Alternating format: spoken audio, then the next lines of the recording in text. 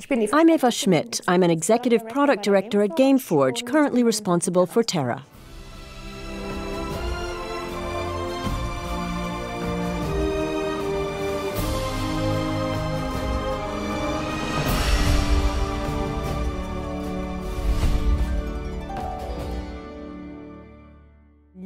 Yeah, TERA is going free to play. It's happening in early 2013, which means that TERA will be freely accessible to everyone, and anyone who wants to can just start playing and enjoy the fantastic world of Arborea.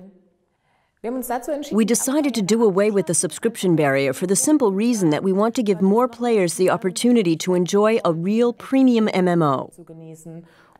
We're huge fans of the game, just like our European players, and it's simply a fact that this world depends on a massive player base to truly thrive.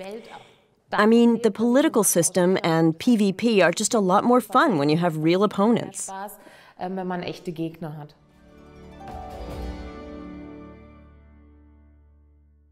The content of the game will not be reduced. That was the most important factor as we considered making the move to free-to-play. Players who start fresh with TERA now will have access to the same content as those already playing. However, those who bought and played TERA before the free-to-play switch will of course be rewarded for their loyalty with certain benefits. First, we have the veteran players. That's everyone who owns a TERA box, no matter when it was purchased, but no longer has an active subscription. They can simply resume playing with their beloved character. They won't have to wait to be reactivated or start from scratch. They can just pick up right where they left off. But this time for free, of course. And the veterans will also have some slight advantages in terms of comfort over newcomers to the game. Then we have the players with active subscriptions. They'll receive a very exclusive club membership, which will last as long as their subscription is active.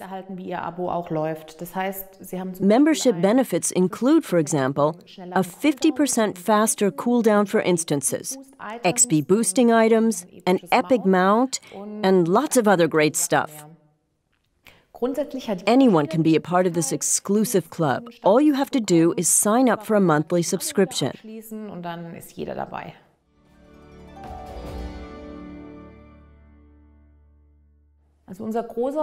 The big advantage for us is that we've had TERA online for several months already, so we've gained enough community feedback to be able to present a really balanced free-to-play model. We're going to start with about 40 items in the item shop, some of which are currently also available for gold from merchants or can be looted from dungeons.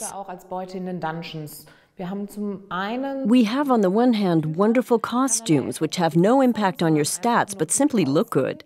Then we've got comfort items such as the teleporter scroll and items that let you summon shops. These items don't disrupt the game's balancing. They simply make the game more comfortable in some way.